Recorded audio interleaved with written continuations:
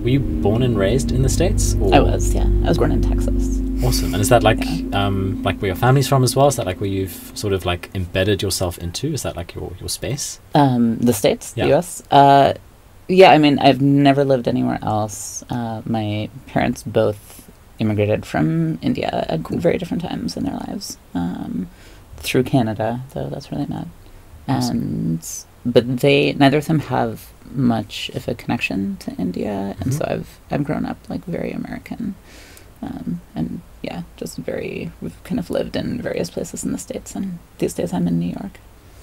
And what was your journey into like tech and software development? What did that look like for you? Were your parents in tech, or was it something you sort of like fell into or stumbled upon? They were both scientists, but neither of them are really in technology. Cool.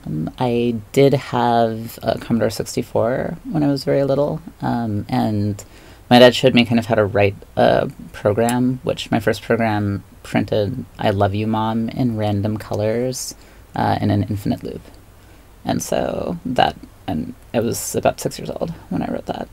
So, or when really he showed me how to write that. But then I kept we had a book of some kind, like a software manual, and I kept copying like programs out of it, and then I would like tweak them a little bit, and that's kind of how I started. So I've been doing it for a while, and I think it has like really shaped my thinking processes. In what way? And it's very easy for me to see the patterns in things, which maybe it's very easy for me to see certain kinds of structural patterns in things, particularly anything serialized. So stories, actually, it's like I grasp narrative structure very easily, and languages you would think might be easy for me, and they aren't particularly, I think, because but like the grammar is easy, the vocabulary is not, and in programming there's not much vocabulary, actually. It's like the languages themselves have like 10 words, maybe 15 words, and then there's a certain degree of like you become conversant in the jargon, but I actually have not been very conversant in the jargon. Like I remember going to university and I was doing these projects and like homeworks, and the instructors would be like, "Oh, you're using the composite pattern or something." And I'm like, "Yeah, sure. That sounds like that's a word for it." Yeah. And now you're working at Apollo as like a senior software engineer. You've described Apollo as like, or what you do at Apollo is weaving the data of the world, or like the GraphQL. Yeah, flags. weaving the data graph. That's kind of what we're trying to do. So yeah, I mean, maybe just for someone who doesn't know like what Apollo is all about, could you give a brief idea of what you do there? Yeah, so we do GraphQL. So I think we're probably the biggest like GraphQL server and client. Like many people use our server and use the client on the front end. And I'm on the open source team, and specifically I'm working on server. So right now we're working on kind of the next generation of server. I'm starting to own like federation and figuring out so federation is where if you have like a bunch of GraphQL services, you sort of stitch them together. But we don't call it that, we weave them together. There was a previous version of this technology called schema stitching, which was more cumbersome.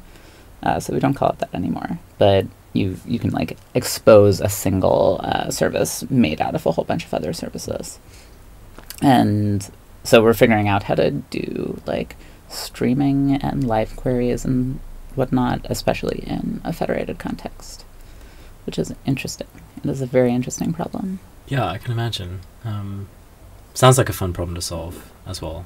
Yeah. You're a senior software engineer by day, but outside of that, I'd like to say you're quite a prolific speaker, just because I haven't seen a list quite as long as yours. Yeah, it's true, actually. I've given a lot of talks this year. I've given a lot of talks. I've written a lot of talks. I've written too many talks. It's like I did 4 of them in a year, and they're not like PowerPoint presentations. Like each one is its own presentation framework. Yeah, and each one has its own audience. Like you can't just treat every talk the same, because you've got this like a different group of people, so it's going to shift slightly with each one. Yes, but also I totally I've given learning from machines many times, for example, and it's slightly different. Like I gave it in Amsterdam, and learning from machines is it's about psychedelics and computational neuroscience and machine learning. It's like that intersection. And when I gave it in Amsterdam, the bit about psychedelics, I like talked about mushrooms in addition to acid. But a lot of them, because they're so, it's like they're whole productions, right? So to varying degrees, they're scripted and they change a bit. Yeah. They change a little each time, but they also don't change that much. Yeah. I don't know if I should advertise that, but you can tell. You can videos of it, yeah. But they're poems. It's like you can't be like, you can tweak them, but you can't like change the whole thing every time. Right. So what are those? I mean, I'm interested because you've obviously got this passion for, and we'll go into a bit later, like defining some of the terms within AI, just so we're like talking from a common place. But like this passion for AI or this love for AI, like. Could you describe the moment when like you had that realization of, oh my gosh, this is interesting, I want to dive headfirst into this? Love is a very strong term. Cool. I can't conjure a moment, but certainly over like in my last year of teaching, which was a few years ago now, like 2 years ago, I just started to get the sense that my job was not long for this world, that like some combination of like no code stuff and machine learning, and like it was basically going to become increasingly the case that maybe not my job, but actually this is maybe terrible, but like my students' jobs were going to become at least much less difficult to do. And there would be many, many more people who could come in and just be like, yeah, I'll throw together a whatever, like, a lot of front-end programming, a lot of web programming these days is kind of plumbing. It's like, oh, I'm going to attach this to this and this to this and this to this. And that's the kind of thing where you could, if you can like figure out how to articulate the constraints, you could have a machine learning system, kind of learn how to do it. Even if you can't figure that out, just like all the like Webflow and all of these like no code things, you can just like, point and drag like all the connections together. And if you can, it's always been about that last like 5-10% where it's like, oh, it's broken and now nobody knows what's going on, right? Like now you need someone who actually knows how the thing works. But I think we're getting to where like you don't need that, or like it breaks infrequently enough that that's like a rare problem. So I got the sense, and at the time I was most concerned about machine learning. I was like, I better know this if I want to stay relevant. And so I didn't have any reason to learn it. So I just, so I went and pitched a talk to JSConf EU about it. And then they accepted it. So I was like, okay, now I have to learn machine learning. Pretty good forcing function. Yeah, it's like, okay, deep learning in JavaScript. I said I was going to talk about this. I guess I need to understand what's going on. And so I went and I understood what's going on. I like took Google's machine learning crash course and I explained it, and I spent 40 minutes explaining it and going through some examples in JavaScript. And then for learning from machines, I kind of kept, I've always been very interested in cognition, and so I kept sort of exploring the structural similarities between machine learning systems, specifically image recognizers, and our own visual systems. So maybe that's a good place just to, like I said before, get on like speaking from a common place. So like, how do you understand, and I think we said before, AI is like this catch-all phrase for things, but when it comes to machine learning and deep learning, like, and I guess just pretend you're explaining it to like 5-year-old me, like how would you sort of distinguish between the two, and maybe uses or impacts are a good sort of like differentiator? Right. So AI doesn't mean anything at all, basically. Machine learning is it's like this whole suite of algorithms that extract meaning from data, or they code data in some particular way, or it's basically instead of providing instructions, you provide a goal function, or a fitness function, and the whatever machine learning algorithm you're using goes and figures out a optimal, or like it successively improves upon ways to fit that. So with what's the term? With unsupervised learning, the function is something like, I want to find all the categories of things within this data set, where things within a category are closer to other things in that category than they are to everything else. And it goes and figures out the categories. It doesn't name them. To name them, you would need to associate like words with structures somehow. And so for that, you need training data, which means you need to have like a corpus of text, and you need to have a system like go and say, try and assign names to things, and then be like, okay, that's wrong, that's right, that's wrong, that's in between right and wrong, that's like this bad. And that's supervised learning, where you have labeled examples, and you you either assign loss to them, so you're like, okay, this guess was like this wrong, or you have some sort of scoring feedback mechanism. Cool. And that's that gradient loss that we've, I think, touched on before. Yeah, so that's, with any number of stochastic gradient descent techniques, you have some kind of landscape that describes like how well all of the different models you could be doing are doing against this data set, and you just sort of tweak them and try and get it to be better. Yeah. And as it rolls down that hill, it gets more and more accurate as it starts getting better at knowing what was wrong before. It gets more, more and more accurate with regards to the data you're training it on. Right. Which can be a problem, because if you train it perfectly against the training data set, it's probably not generalizing very well. Yeah.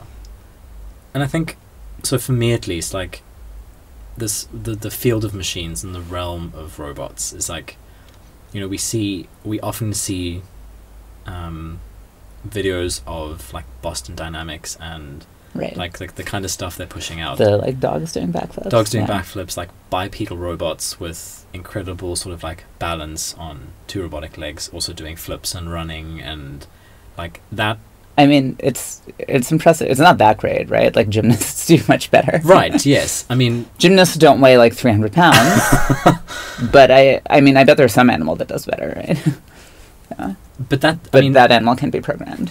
Yeah, and I guess that speaks to sort of the potential is like, and I'd be keen to hear what your thoughts are. It's like, I think we can speculate on a lot on which direction that goes, but where, like with those kinds of things specifically, and I'm sure it applies, and I'd be happy to sort of explore where else it applies, but like, where's the line between like that kind of spectacle shifting from good to bad or bad to good, like doing good and dangerous? Like, I feel like that line is really hard to draw at the moment, which I think is why it's a little bit like scary, I guess, with that kind of tech. Yeah, I mean, it's reasonable to look at that, especially in the context of it being like DARPA funded. Like, what are they going to use it for? Right. Sniffing out bombs. Yeah, sure. I'm sure that is part of what they will use it for. Yeah. Right? But I'm sure they're also looking at like, how can we like send this in like armed, like, or like with bombs on it into cities and like do precision targeting, right? I'm absolutely positive I'm not the first person to think of this, and the first person to think of this was in the Pentagon. Yeah. And that's scary. Is it scarier than like dropping bombs on people from drones? Is it scarier than sending people in with guns? I mean, it's maybe more accessible than sending people in with guns. Like if you send in a suicide robot, that's more acceptable to the U.S. population than sending in suicide bombers would be. But if you just don't call it a suicide mission, then it's fine, right? So I think like all technologies enable us to do things, right? Mm-hmm. They give us more hands, and most technologies get used to do terrible things in addition to good things. Unless you take the view that like literally everything our presence on this planet is bad, which is a defensible view, I think, but also very it's like very anthropocentric, I think. So I think everything we make is going to like do things across whatever ethical spectrum you care about, and we are already doing many, many terrible things. And yes, technology will make those worse. And we're doing some good things, and technology will make those better. And I guess robots and machines still, even if we can say they sort of can learn from themselves, and I'm saying this loosely, like make their own decisions to a degree. It's like they are still created from a person, and what you're saying about like the ethics there is like some kind of ethics or morality, and those are pretty deep topics to like even because I think that's even complicated, but that'll map whoever has built the robot for the purpose, or has built the machine for a purpose, some kind of their morality and ethics and values will map onto that machine. So if it's like I don't know what you think about that, but like for example the machine sniffing out bombs and stuff is like the person has a particular set of agenda for that robot to do a thing. The only reason it's doing the thing is because a human said, I need it to do this thing. Right, so it lets us amplify our own value sets, which is, I think, why a lot of technology seems horrifying, and why like we're increasingly sliding to the cyberpunk dystopia is, first of all, access to technology is not even. So when I said like technology will enable good and bad things, yes, in principle, I think, but in practice, who has access to it? Who has access to it is who controls the resources. People who control resources are better at playing this game of capitalism, which seems to favor sociopaths, which it's like, as you look at CEOs and like you go higher in executive suites, it's going to be more people who like were willing to kill others and eat them to get there, if not literally, than figuratively. So that means that, technology is, the people who get to program those robots are likely articulating values that don't lead to a world that I want to live in. But again, the robots are like, they're a problem, maybe, but are you familiar with the paperclip problem? So this came up in Dissecting the Robot Brain, which is the talk I give at Merge. There's this famous thought experiment, in AI ethics called the paperclip problem, which is if you have like a very, very powerful AI, it can like, you can give it any problem to optimize and it will expend like it has access to huge resources, and it can like maybe it's like a nanotech goo or something that can take over the world. It's like that Lucy movie with, I don't know if you've seen that. It's got I can't remember her name. Anyways, yes, that one. She's like she turns into the super robot with access to all the information in the world and can sort of like plug it into a USB. Doesn't she? Wait, it's not Ex Machina. No, it's not. It's like, and it's not the one where she's an alien. No. Okay. Yeah, I don't know. Cool. Anyways. And it's not the one where she's Asian. There's a few of those. There's a few of those. Yeah. I think that was Ghost, hey? Anyway, yeah. Cool, the paperclip problem. Yeah, so, and you set it to some totally benign task like make more paper clips. Well, if it's given no other goals, it's just going to kill everyone and destroy every ecosystem in order to produce paper clips, which sounds bad, and people like get very like folks on this wiki online get like very in their heads about it, and they're like, oh yeah, we need to make friendly AI. It's like, fine, yes, that's a conceivable problem, but if you replace paper clips with shareholder value, then you have described Amazon's whole business model. Like, do we think that Amazon wouldn't destroy the Amazon if it would make them money? No, they don't destroy the Amazon because it wouldn't make them money right now yet. Yeah. So that's the problem, right? The problem is that we've created incentive systems that lead to that, and we haven't like adequately controlled it, and in exactly the way that we are like abstractly concerned about AI. Because what is a corporation but an AI, right? It's like something that optimizes for some goal, and it's made of people, but so what? Yeah.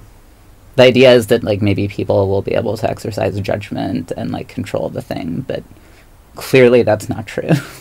Like, clearly the only people in a position to control the thing won't control the thing. Right. I mean, that's, maybe we have not a skewed, but a slightly incomplete idea of AI in general, that it's kind of already always been around, and that...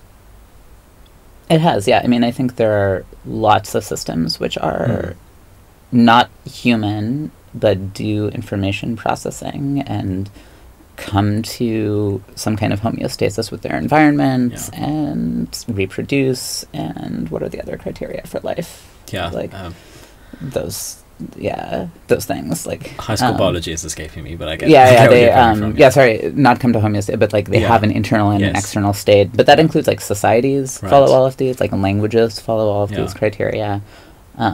Capitalism, it's like market systems, value systems follow these criteria, and they are kind of processes that run on our brains, on like they're processes given tendency on an architecture that includes many minds. And I think you can describe them as they're not human intelligences, certainly. So this raises an interesting point now, or a thought. If that is true, that AI has kind of already always been around in some way, shape, or form, and like we seem to be kind of okay with using drones to drop bombs and not be overly afraid of that, is it maybe what's... I mean, we're not afraid of it because no one's dropping drone bombs on our heads, right? I think people for whom that's likely have pretty scared, reasonable fear of it, but is it maybe that like these robots and machines are starting to, like when you were talking about structural similarities, it's like they're starting to work like we do and even look like we do in some cases. And now, like for the first time, we're coming face to face with something that like looks like us, potentially thinks like us. We've been pretty good at controlling humans with like laws and wars and society. Wait, but no, we haven't. What are you talking about? Like literally. But do you not think that? I mean, like with these robots, like we don't have an idea of, I guess, what the capabilities are, but they like kind of look like us and kind of work like us. That like neural mapping and. I think you're right that they kind of look like us, and that is squicky. Yeah. Especially the kind of part. If they looked exactly like us, that wouldn't really be squicky. People would get over it pretty fast. And they haven't been able to make it look exactly like us either. They've tried some robots and like, can see that's fake. Or if they looked kind of stylishly not like us, that would also be fine. But they're like kind of, the uncanny valley is real. Yeah. And that's why Boston Dynamics robots, but that's probably not the only reason. But I'm sure one of them is like, that's why they're like quadrupedal and like not in any way trying to look human. Yeah. And they do kind of succeed in that sense. Like people are freaked out by them because it's like, oh, it's a robot dog scary thing, but like not so much in that like, oh, this is like creepy and it like might be smart kind of thing. Yeah. So yes, I think some of it is that visceral reaction. Yeah. I don't know that we should privilege that more than any than like more considered reactions. Yeah. And some of you saying I think it was the learning talk, but it's you have this I guess perception or view that robots are still pretty dumb, or still dumber than us. Could you just tell me, like, just talk through what you mean by that? I mean, aren't they? Like, have you ever met a robot? Like, really? Like, they're not as impressive as the Boston Dynamics robots are. They're they're way more limited than a 6-year-old, right? A 6-year-old can, like, there's some things they can do that a 6-year-old cannot. Like, they can, like, carry hundreds of pounds, I'm sure. They can, like, there's something impressive. But a 6-year-old can, like, do all the very impressive things, like they can jump, they can navigate stairs, some of them can do backflips, they can balance, and once we get to be, like, 14, oh my god, or, like, adults, there's probably like, where's the like peak of like moving around in the world is like probably in your like 20s or maybe your late teens, something like that. You can do all these incredible things and you can think about it while you're doing it, and you can like make decisions, and you can like come up with long-term plans, and nothing, like no systems we have now are really even close to that. And part of that is because we're not like really, part of that is that it's very hard, but part of it is also that we're not like really trying to make general AI. Like this is the term for like something that can do all the human things. It's like hard general AI. Right. It's not. There isn't nearly so much money in it as like solving particular classes of problems. I kind of think it's because if you can identify a class of work, like driving a car, which itself is like not easy, but it's like it's tantalizing close because the long-term planning, okay, we know you can like build a highway hierarchy and like do this long-term planning, and then the individual, the like moment-to-moment bits, it's like, well, we have image recognizers, we have like 5,000 kinds of sensor packages, surely we can make a car that doesn't run too many people over. And honestly, it could run quite a lot of people over before it's as bad as people driving cars. So maybe we can like leverage that. So it's a tantalizing problem, but it's still a very hard problem. We're still not even remotely there. It's still very easy for a company that like doesn't value safety to go and just like mow down pedestrians, like some companies we could name, Uber.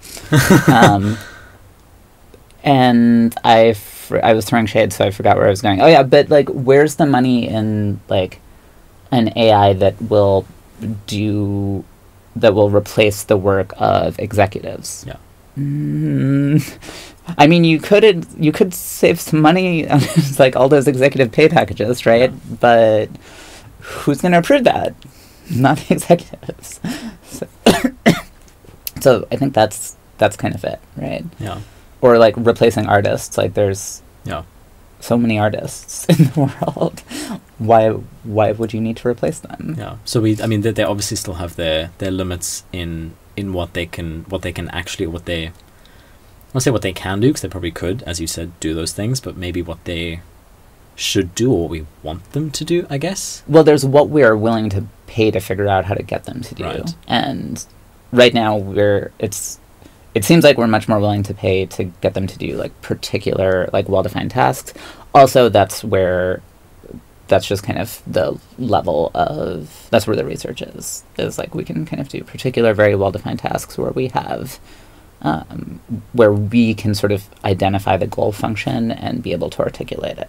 So so there's this like one level of machine learning, right, where you articulate the goal function, and we have all these algorithms you can apply to try and to basically build a system that can optimize for that goal function. So then I think the next level is you describe like a meta goal function, and it figures out what all the smaller goal functions are that need to be aggregated in order to build this thing, which you can kind of argue deep learning networks do, right? That it's like each layer is sort of ending up trained to extract certain patterns from the signal, and then together the signal like correlates, but doing that across like longer time periods, longer sort of like streaming data sets, and being able to sort of have something that like thinks and reacts over time, and follows a hierarchy of goals. We're not there yet. We're not really even that close to that. Yeah. And I think that's interesting, because that touches on a conversation we had before as well. It's like the point you made about like what we're willing to pay for these robots to be able to do is like, there's a lot of talk that, through automation of like machines doing things for us, that we can sort of get people doing like pretty mundane, repeatable, sequenced work out of that, and just replace them with a machine.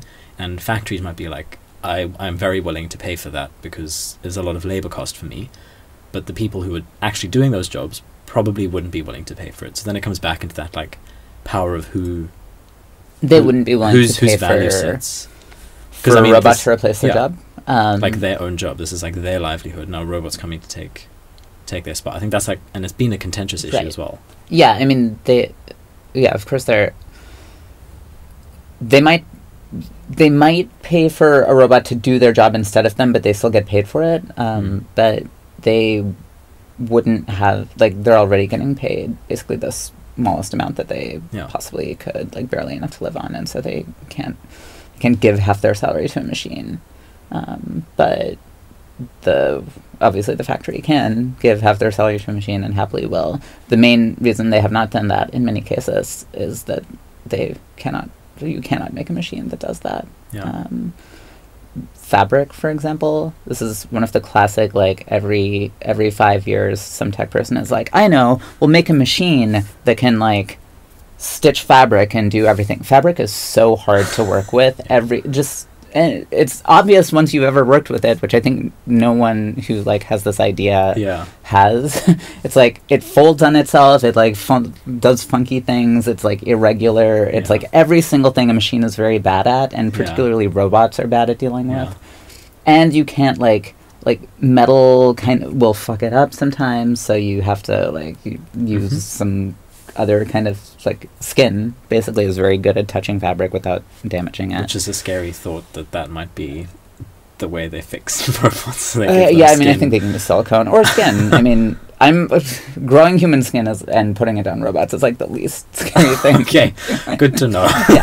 Because that freaks me out. I mean, if it helps, the skin wouldn't really... It would need, like, a lot of substrate and stuff to really survive, so you would probably have to periodically be replacing it with skin. Yeah. I guess it's stem cells, it's not, like, harvested, so maybe it's not so morbid as, like, I have it in my mind. Yeah, no, what'll be creepy is the, like, used skin gloves, like, the storage room of those. Cool. But yeah, I mean, that's I think it's...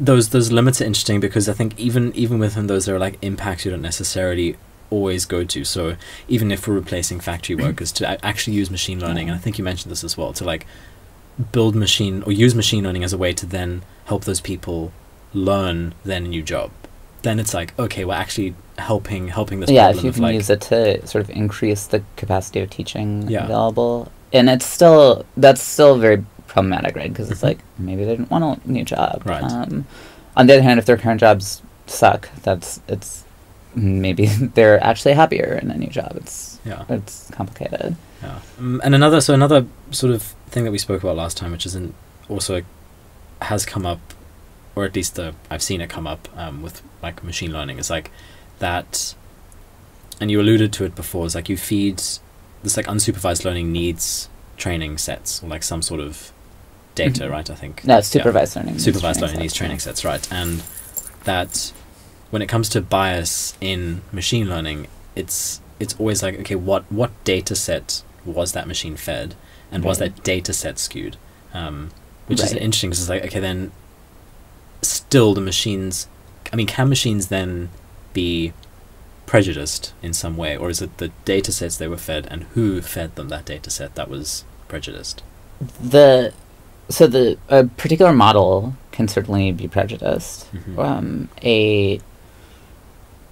It's like the gradient descent algorithm, I think, is not.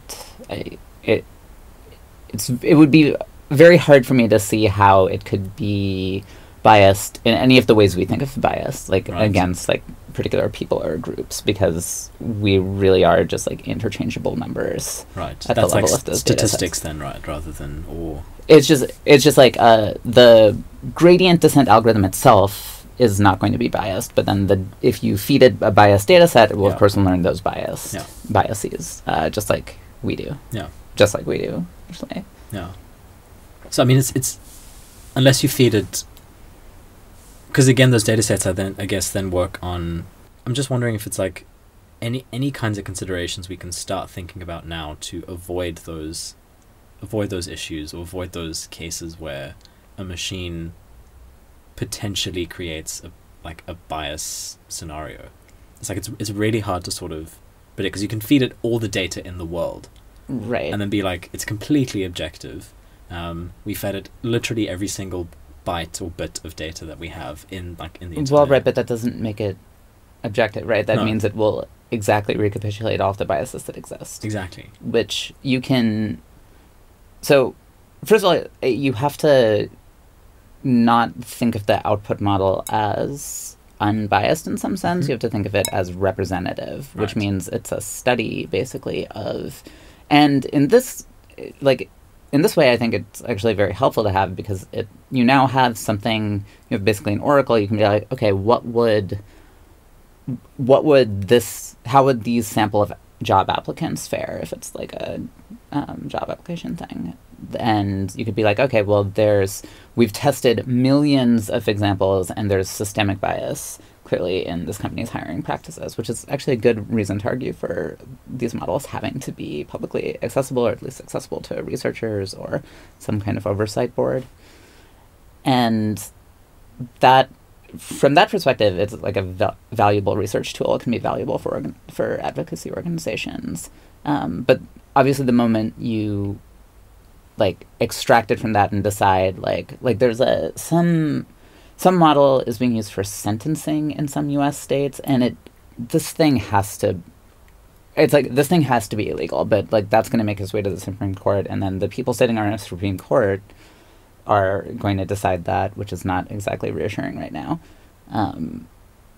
And there's this risk that we will see that people, especially people who don't exactly know what's going on, will say like, okay, well, it's a machine doing it, so it's objective. But I think it needs to never be a machine doing it, right? It's like someone is deciding to use that thing, like the judge is deciding to use this sentencing thing. And so if the judge's decisions are biased because they're using the sentencing thing, it doesn't matter why the judge's decisions are still biased, and like, here's this evidence of systemic racial bias in their sentencing.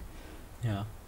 The flip side of that is if you kind of have to be able to talk about it at a higher level, right? Because if you give this program to 1,000 judges across the county is like, you have to use this, or like, we strongly encourage judges to use this, then you can't go after each individual judge. It's just like, it's not going to happen. You have to sue the county at some higher level, which I guess the ACLU or someone is probably doing right now.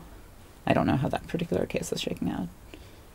Do you know roughly how that sentencing model works for it to be? I have absolutely no idea. My guess is it goes and looks at previous people who've been sentenced and is like, and they've trained a model on that, which obviously that's going to be biased. It's going to be extremely biased. Right? I mean, that sounds like something that should be like open source or transparent or something. So that definitely should be, right? Like you can make the argument that like Google's secret sauce algorithm shouldn't be, but those probably should at least be accessible in some sense. That one definitely should be.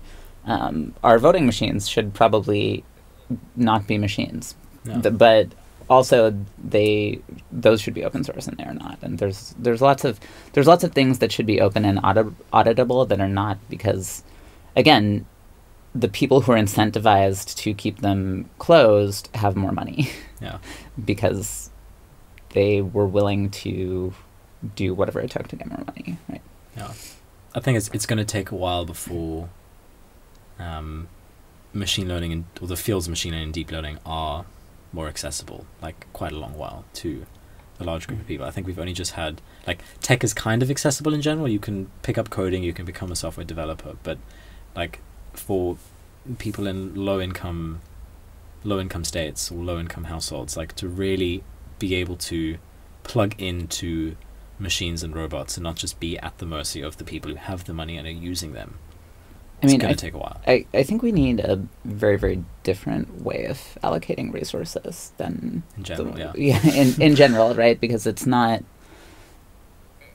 how else do you solve it, really? And if you decide, okay, like Jeff Bezos decides somehow, like we go, it's like we figure out that if we like shoot a laser beam through his head at this particular angle, he'll have empathy again. So we do that, and he like starts giving away billions of dollars to like buy like computers for everyone. So now there's this huge demand on computers, which increases mining activity. Like computers are not great for the environment themselves to be made, and so we like destroy the world in that way. So it like needs to be a more holistic shift in how resources are both extracted and allocated, and what we like, how we value not just not just people and not just things, but the whole system that people and things exist within. Yeah, there's almost a like dystopian irony, even if we're using their machines to do all the good in the world. Like if we somehow figure out a way, like you said, to use lasers to tap into people's psyches, but I'm very into that. You just like shoot a laser right through their head, and if it doesn't work, What's the loss? Yeah, worth the try. Yeah. But I mean, yeah, like even if we manage to figure out a way of not using robots for bad and only doing good, there's still some sort of like weirdly dystopian irony in using these like robots to then help uplift people. It's like this, like they don't have access to the resources, and we should be distributing resources better, not taking all of their resources away to say, no, but we're going to build this really good thing that's going to help you. So we need to mine the hell out of your country, take out like all these things to put these robots and computers together. But then we still need to get those like third evolution products back to them. Right. It's there's a term for this. It's like a dynamic of colonialism. Yeah. Definitely. And with your, so you, like, I think the sort of like neural mapping you've done is really fascinating. But out of like the sort of kind of projects you've worked with and the research you've done, the talks you've given, what has been something that you've like really come to realize about machines and robots and like the potential and impact of that for, or even like our relationship as humans to machines? Like what maybe even not one thing, maybe it's a couple of things that you've come to realize. I think they're mirrors, really. I think programming is a kind of cognitive mirror. So you are assembling concepts together in your idea of concepts, and the machine is evaluating them against often like much more data than you have access to. It's like finding, like going down all of these paths and reflecting back to you the implications. And that's why I think programming can be like almost addictive. Like people get into a flow with it very easily because it's like you're thinking, you're expressing, and you're getting feedback exactly as fast as it's happening, right? So as fast as you're feeding it, it's going to feed you responses. And that lets you shape these cognitive structures very effectively, and also shape larger cognitive structures than you can hold in your head, like much larger ones, and kind of different ones than we've been able to construct through any other mechanism, I think, right? Like narratives tend to be linear. Programs are not linear, right? Like they're made of linear sections in places, but they're sort of interwoven tapestries. They're more complicated than most other things we make, I'll say. They're certainly more complicated than most other things we have drawn up plans for. Like they're maybe not more complicated than cities, but the sense in which we have planned cities is very different than the sense in which you plan programs. For sure.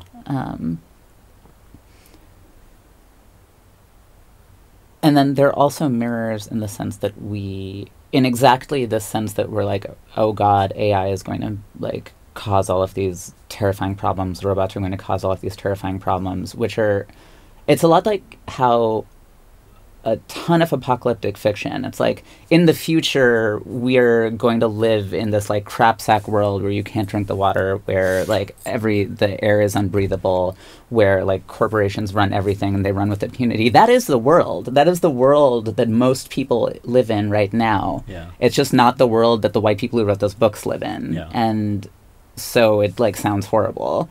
And maybe they're right that like, oh yeah, it's like the US and like Western Europe are going to like get there too.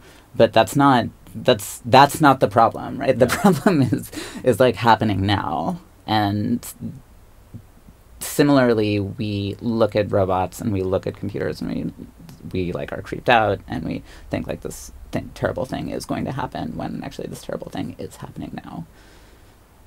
And where do you see robots and machines like fitting into that now? Like, I guess we can call it a utopian picture, but like, where do you see that place? What's the hope I have after I just said we should shoot everyone in the head with lasers? So I'm writing a book. Nice. That it takes place over the next 1,000 years. Cool. And I think it's fairly realistic, as realistic as anything that takes place over the next 1,000 years possibly could be. And it's bad, and then it's like actually quite good. And the turning points end up being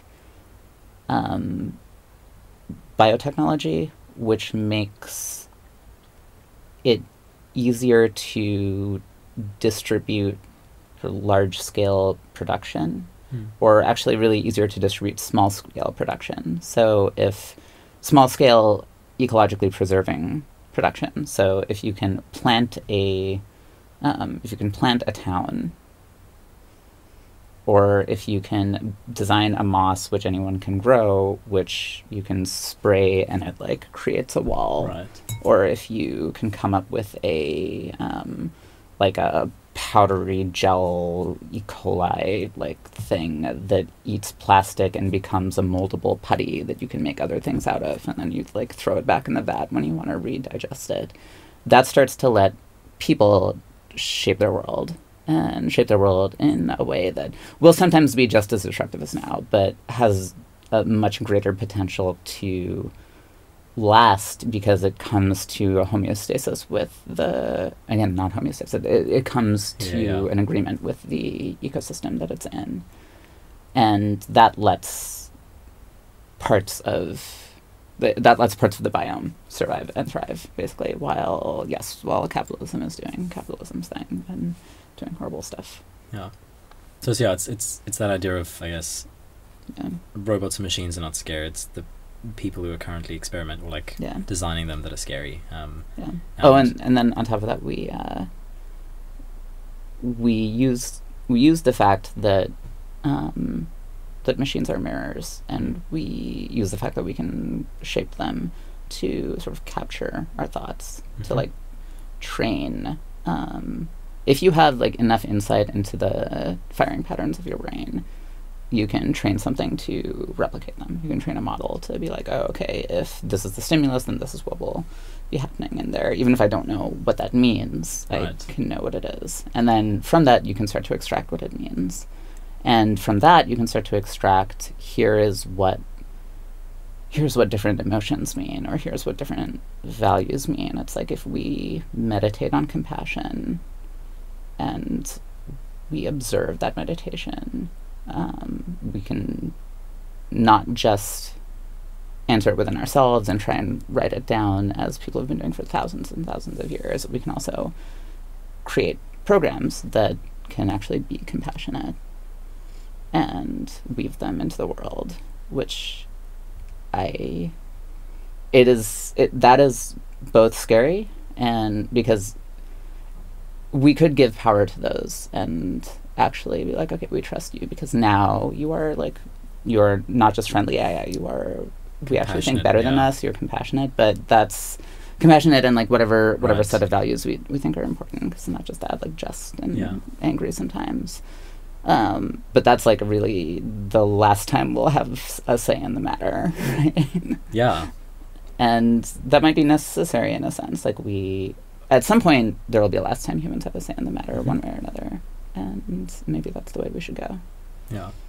It's almost like it's something to that nature is on its way. Like that, it feels something, like it's... We're not going to be here forever. Yeah. Right? So being able to, in some spiritual sense, birth a child species that can better exemplify our values than we can, and might even take care of us in our old age. Yeah. That is probably the nicest end we could hope for. Yeah. And I think that fear that you were talking about, that like training robots to be compassionate and then handing that trust over is like, and I think you've said it before, it's like not necessarily a fear of like the end of the world, but it's that like fear, I think you said it was like standing at the end of a cliff, which I really like. That was like a super poetic way of describing it. Wait, this is the fear of robots, when we look at a robot and see it doing all this stuff. Yeah. I've described something as like the fear of standing at the edge of a cliff, and not, the fear isn't that you're going to fall, it's that in the next moment you might decide to jump, which I think is from The Incredible Lightness of Being. Cool. But I don't know if I would describe robots that way. Or maybe it is, because we might the things we might decide to do with them are sometimes pretty terrible. Yeah. So, I mean, you said you're writing a book. Is there a date when you're hoping to have it? I mean, if someone wants to follow it along. No, there's no date. It's going to be Well, it's going to be at least a year. Cool. They can just look out for Ashi Krishnan and see. Yeah, I might start releasing pieces of it sooner than that. We'll Sweet. see. I mean, otherwise you've got Ashi.io where people can have a look at. Yep. I know you're also on Twitter quite regularly, right? Yeah, I'm on Twitter, Rakshesha. Cool. And anywhere else that people can kind of follow you along? I'm on Insta. I'm not really on Insta. I'm not an influencer. Not in those ways, anyways. Not in those ways. Yeah. So find me on Twitter. Find my website. Awesome. Well, yeah. Thank you so much for such an insightful conversation. That was really cool. Thank you so much. What's interesting about these kinds of conversations is we could probably have these every week, and they'll be completely different. Just with the speed of things happening. Yeah. So. I'm excited, even if we have another one next year or the year after. I would love that. How different that's going to look. I really hope I come to the next merge. I would love to come back here. Yeah. Sweet. But yeah, thank you so much. Thank you.